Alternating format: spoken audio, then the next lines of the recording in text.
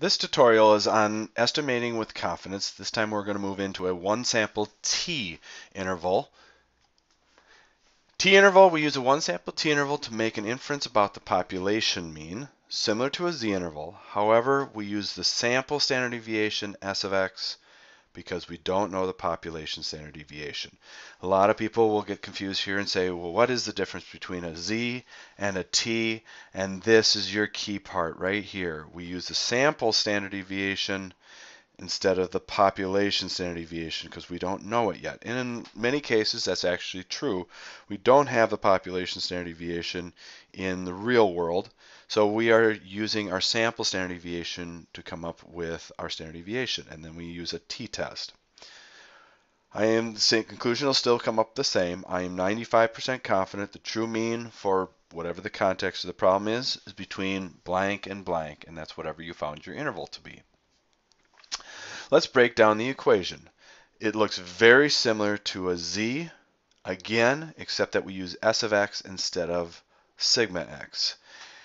Sample mean is x bar. T star is new, and I'll explain how to find T star. S of x is our sample standard deviation divided by the square root of n. Again, this part right here, the S of x over the square root of n, is your standard error. The margin of error is the plus or minus when you multiply all of this together. We also need to find what we call the degrees of freedom. This is important with a t-test.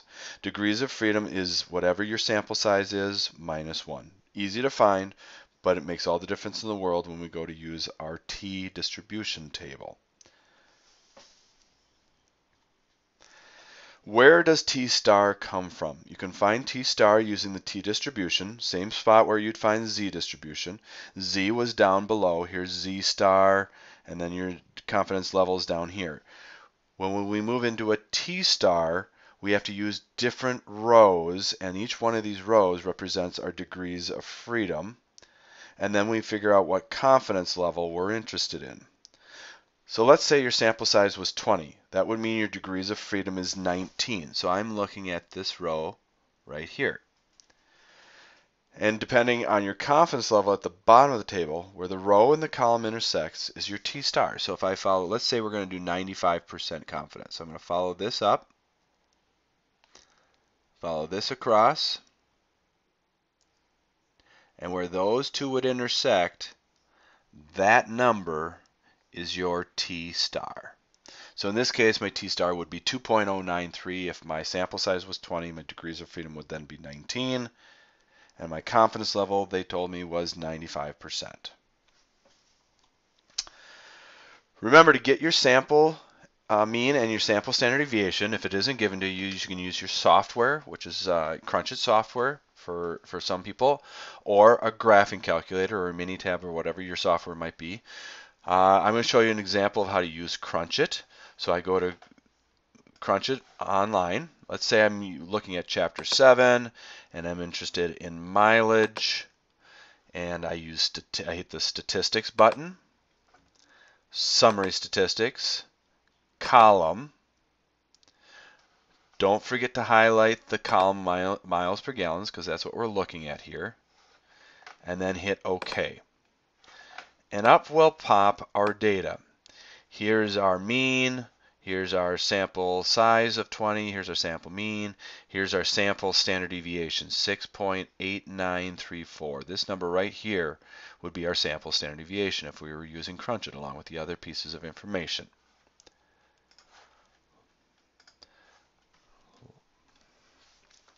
Let's say let's walk through an example. I took a sample of weights of 48 mini Tootsie Rolls and found the average weight to be 3.1 grams. On the package, it says they should be about 3, but I'm not sure about that, so I'm going to test it. I found a sample of 48 to be averaged about 3.1 grams. I found the sample standard deviation to be about 0.5. Find the 90% confidence interval for what you think the actual weight of a Tootsie Roll is. So let's fill this number in. Our X bar is our sample mean. And our sample mean in this scenario was 3.1 grams. So I'm going to put that in here, 3.1 plus or minus T star. Let's come back to and I know my standard deviation. So I'm going to find my standard deviation to be 0.5. So I'm going to put that on top. Divide it by the square root of my sample size, which was 48. So I divide by the square root of 48. I need my t star. My degrees of freedom is what I'm going to have to find first, which is my sample size of 48 minus 1, which is 47. Let's go find our t star from the table. 47 was my degrees of freedom. However, 47 is not in my table. If that's the case, then what you have to do is go up to the next number. So in this case, I'm actually going to look at 40. We're going to be more conservative, better to be safe than sorry. So I'm looking at 40, and we were looking at a 90% confidence. So I'm going to follow this row up to right here, this number across, and where those two numbers would, or those two lines would intersect would give me 1.684. That's my t star. So I go back here and fill that in.